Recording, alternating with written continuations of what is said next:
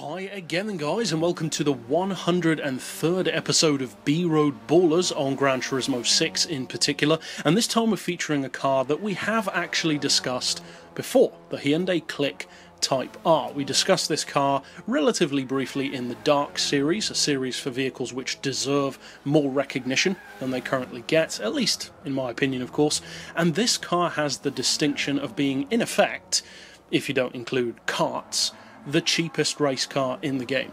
It only costs 10,000 credits, which, even if it isn't a race car, that would make it one of the cheapest cars anyway, but the great thing that distinguishes the Hyundai Click from many other cars of that kind of price is the fully tuned potential which it has.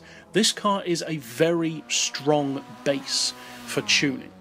And you can see that very quickly. The engine is only a 1.5 litre, it's front wheel drive as you'd safely assume, but when you turbocharge that engine, you're looking at specs which can rival even some higher end JDM cars. Not when they're tuned of course, but in stock form.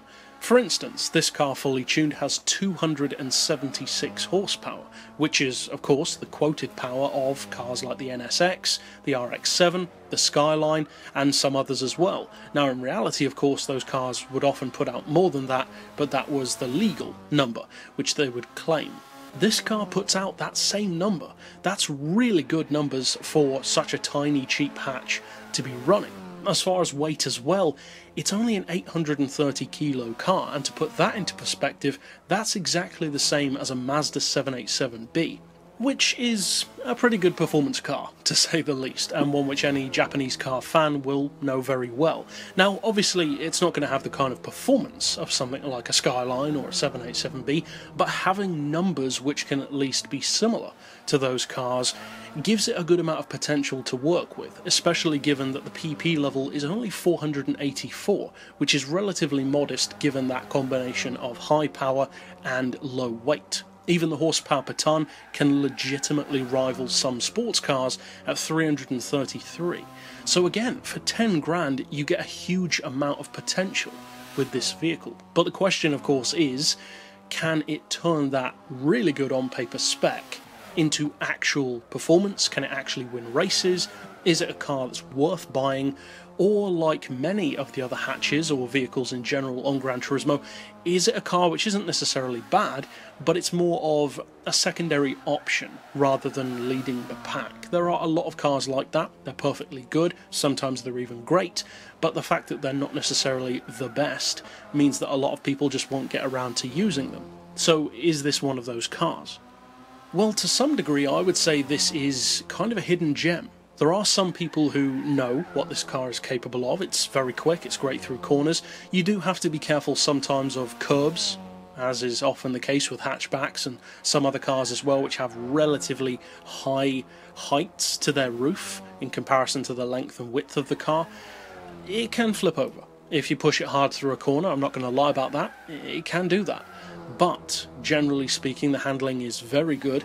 It copes with the power and the low weight combination, which is a good thing of course, but having lower weight does mean that a front wheel drive car doesn't have as much weight grounding the tyres and getting that power down, so it can sometimes lead to more torque steer and more wheel spin, but it doesn't really do that in this car, not severely anyway. It's very easy to drive, it's superb in terms of how beginner friendly it is, and it's a joy to work with. It's definitely quick. And although the PP level is perhaps a tiny bit too high, I would say, for its own good, I would say maybe 478-ish would have been more accurate to this car, but still, that's not far off the 484 that they set it at, so that's pretty good. You can quite easily detune this car, or just tune it up less to hit 450 PP, 475, or even lower if you want to, and it's got a lot of potential at that level. It has the distinction, as I said earlier, of being a super cheap, super beginner friendly race car, technically a race car, but as far as I can remember, I think you can also use this one in just regular hatchback racing, and that's a big advantage to have because you in effect get the best of both worlds. A car which is kind of a race car, but is still eligible for road racing as well.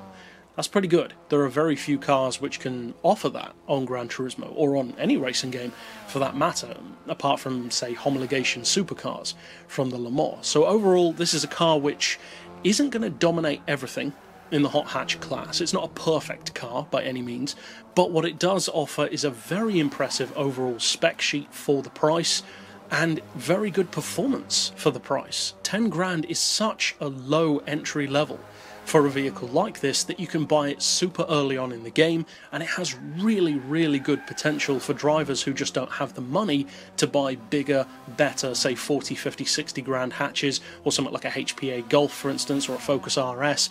If you can't afford that, especially if you can't afford to buy it and fully tune it, this is a car which you can get very early on in the game, and it will serve you really well. Of course, you can't use it in every race. There are some which it won't be eligible for, but for those that it can, such as hatches, front-wheel drive events, it's a really good car. And although there are definitely some people, I'm sure some of you guys included, who do respect this car and love what it's capable of for the price, there's still a lot of people who have just never even tried it. So in that regard, it's kind of a sleeper car in that sense, which again is one of the reasons why I featured it in the Dark series. So if you haven't checked out the Hyundai Click Type R, I would definitely recommend doing so. It can even give stuff like the Polo GTI a pretty good run for its money, so that's pretty impressive as well. There are relatively few cars that can do that. So, as I said, I'd definitely recommend checking it out. It's not exactly a lot of money to fork out to try it, and that's it for this pick overall. So I'll see you guys next time, and as always, thanks for watching.